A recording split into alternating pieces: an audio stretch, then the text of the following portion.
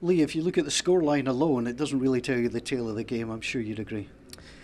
Well, thank you for saying that. Obviously, it's disappointing we're out of the cup. It wasn't good enough in both boxes today. That was probably the difference. I thought overall we had good opportunities, we had good control in the game, and I suppose that's a disappointing thing. We've actually played well today and ended up sort of 3-0 losers, and it doesn't feel right, but it's a harsh fact and it's a harsh reality of a one-off game, and in one sense I suppose shows where we need to get to. You know, you can't play well, probably not show the guile that we needed to and the quality in the final third and composure, and then obviously give up one or two chances, and the clinical nature and the composed nature of Hearts has ended up killing us, and we're disappointed because we believed it was a real opportunity today. I think the guys went out there and fought their socks off, but inevitably it wasn't good enough.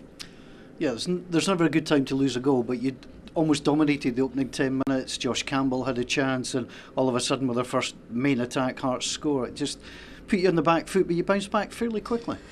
Yeah, well, it was a silly foul. We shouldn't have given the foul away. You know, the centre forward's facing away from goal, and then we don't defend the cross anywhere near well enough. And like I say, from Ginelli, it's a good clinical finish. But we stayed on the front foot. We tried to penetrate as often as we could. I thought we could have potentially delivered earlier than we did on a number of occasions. I think forwards need to know when the ball's coming in, and sometimes we do a trick when there's no need for a trick. You can just set the ball aside and deliver early crosses, and I think making them defend had to be key, whereas we allowed them to settle in a little bit too much. But we still had chances, had opportunities, and at the moment we just don't seem to be getting that little break, that little ricochet that lands to us to enable us to get a tap in.